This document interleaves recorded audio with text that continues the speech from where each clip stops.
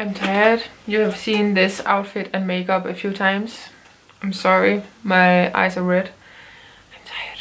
But I need to film this because it's late. It's November 5th when I'm filming this, and it was supposed to go up last week.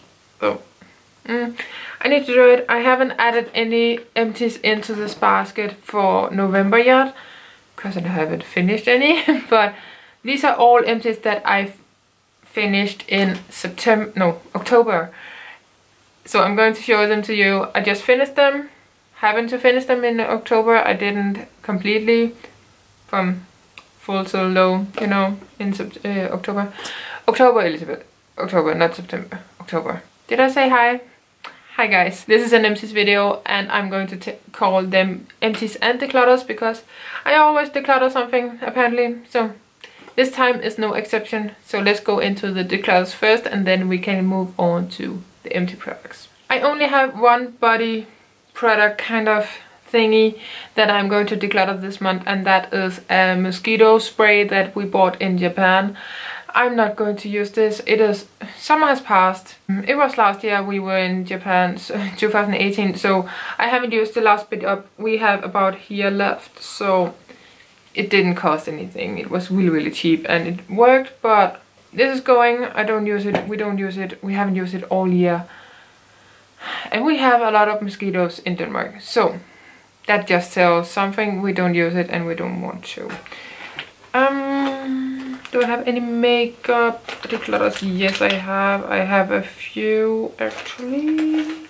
Yeah, 2. So the first makeup declutter I have is my lip gloss from Maybeline. I had this in my Graveyard Project pan, and I just told you guys I don't like this color anymore. It's not me. I don't want to force myself to use it. It is old. It's from 2014, from my birthday that year.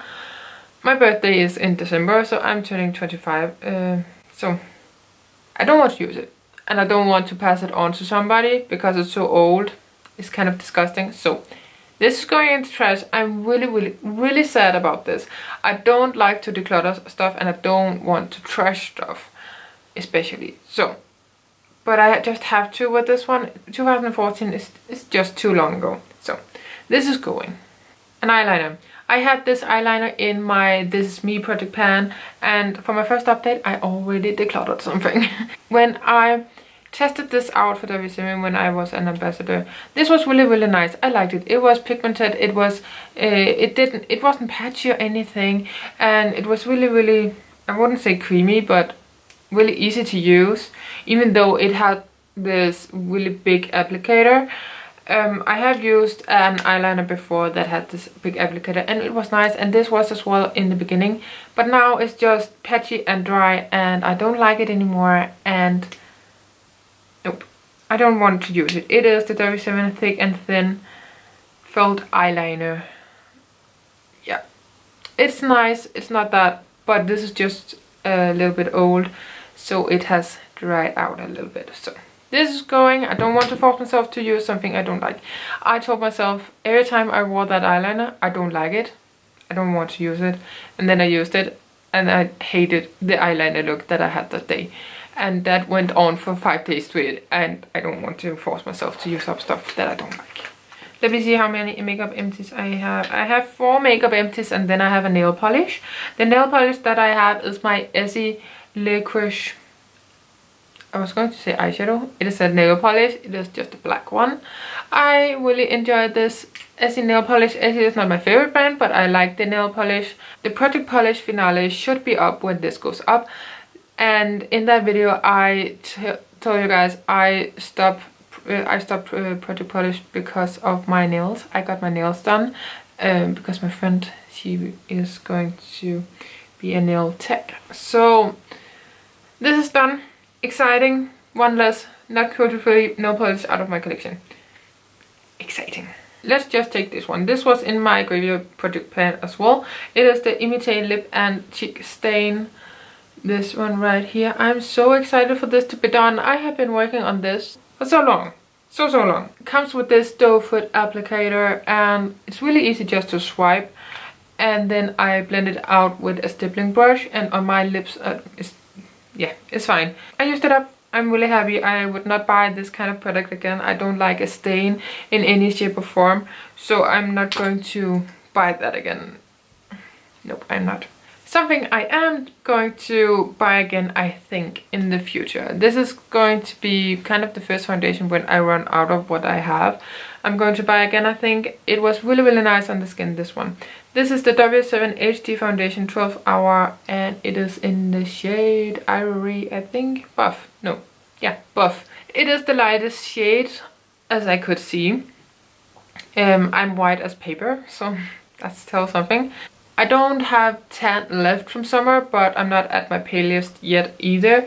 So this is really, really nice for me. It is satin finish, so it's not matte, it's not dewy, it's perfect. And it is a light to medium coverage. You can build it up, but it's not full coverage at all. So it's really, really nice on the skin. It's lightweight and it looks natural, and I love that about a foundation. So this is one I am going to buy again. It is looking like this if you are curious. And yes, I scrape everything out of my foundations. I just do. Something I can't use anymore. I haven't had this in a project or anything. It is my Noble Nordic lip oil, and it is looking like this. It was a blue turquoise kind of teal maybe lip oil. It's really nice, and I already have a new one going. And it comes with this doe foot applicator. It's really, really nice. I love this. So yes, I use this up without even trying, and it lives in my handbag. So that's that. I love this so much. And yes, I would repurchase because that is actually cruelty-free, as well as W7. This is the Catrice Absolute Eye Color in Eyes Wide Open. This is a single shadow, and it was a white single shadow, and I really, really love this. This was really nice to highlight your brow bone, and it just did everything that it was supposed to do for a white eyeshadow. It wasn't insanely pigmented, but I don't like that in a white eyeshadow anyways. I don't like a stark white one. So this was really, really perfect because it was in between. Yeah, I enjoyed every single bit of it. It came in a single compact, and I depotted it with some other shadows from the same line a while ago. I do have that video up, I think. I will link it somewhere. I think it is linked in the description at all times, but yeah, I finished a single shadow, which is really, really awesome. 2 skincare products. The first one is my Aïa Facecream with Pro Vitamin B5 for normal and combo skin.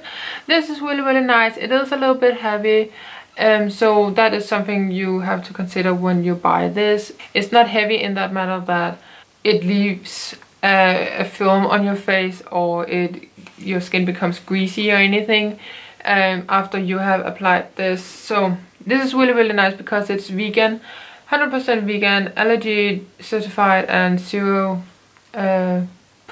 of perfume, made in Denmark, so it's cruelty free. It's perfect.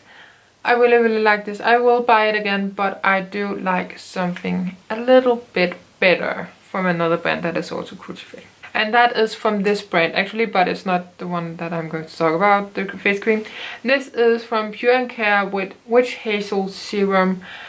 I saw Jessica from Jessica talk about Witch Hazel a lot, and I thought maybe that is what I need for my skin, because my skin breaks out if I eat healthy, not healthy obviously, on my period, not on my period.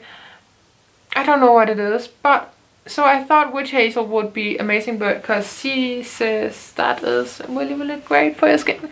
And I've heard some other people talk about it as well. So I saw this Witch Hazel serum from Pure & Care, and that is cruelty free, and it's really, really nice, and I love it. And I actually have talked John into use this serum as well at night. I can't get him to use it in the morning, so every night he used this consistently. I'm really proud of him. And he uses the night cream that goes with it, and well, he got mine. We used this up together, and then I bought him his own and one for me as well. So he has his own now, and he took over my night cream. I just use another cream that I have in my collection without SPF. So He uses the night cream right now, but I use like 3/4 of the night cream and then he just got the rest. It's okay. I am going to use this again. I am using it again. I'm going to buy it again over and over. I can't live without it. And I'm actually going to look into the other serums that they have to use combined, because I really want to use or try some vitamin C oil serum. Is that what it is good for your skin? I don't know. I'm not a skincare freak, but I do care about my skin. Can we talk about my hair without mentioning the dye that I used? I don't feel good about this because it's not cruelty-free. I said it, it's not cruelty-free. I use dye that is not cruelty-free, and I use 2 packages of this Schwarzkopf Country Colors tone on tone color thing in Grand Canyon. This red color right here. I feel bad because it's not cruelty-free and I'm trying to go cruelty-free, but it's hair dye, so I think it's fine. It's not something that lingers in my collection over time. At some point I really want to buy a hair dye that is cruelty-free, but it's just so expensive if it's not Schwarzkopf. I'm cheap, sorry. Another hair item that I have is my Batiste XXL Volume spray. This was fine, not amazing. It took my oils, it's fine. It has a white cast and my hair is not, nope. No, I don't want to have grey hair or light hair when I have dark hair and red hair, so no thank you. That's just a fact. Something for my nails. It is the Beauty by Zazie nail polish remover. I have no idea if this is cruelty-free. I'm going to keep buying it. Right now I'm not using any nail polish or nail polish remover because of my nails here. Everything is falling apart. I finished one of those. I have one still. It's cheap. It's really cheap. It is the cheapest I have found for this amount. It has 250 milliliters for 12 crowns. So that's really cheap in normal. The last item that I have for this Empties video is my Yves Rocher Raspberry Peppermint lotion. This is the one. I had it in a project, as you can see from the lines, and it is completely empty. Well, there is some in it, but I can't get it out. So I tried my best at least. I really like this. This was so nice, but I can't use it again. I can't buy it again. It's not cruelty-free. That's that. The only not cruelty-free product that I've bought since I went on this journey in the springtime is my hair color. So I think I'm doing really great. That is everything for this Empties video. I hope you guys enjoyed. If you did, give it a like, subscribe down below. If you are new here, I would love for you to join my small family here on YouTube. And yes, I hope you enjoyed. And if you are curious about why I put a bunny here in the corner, and that is because I want to mention by a logo that the product is cruelty-free or not. So that is why I will have my amount listed down below as the other months, so you can see my development. I think it is like a roller coaster from the amount, but that's just why. I'm cheap. I buy inexpensive stuff when I can, because I'm on a budget. So that is basically why. I hope you guys enjoyed this video, and on to my next one. Please take care. Bye!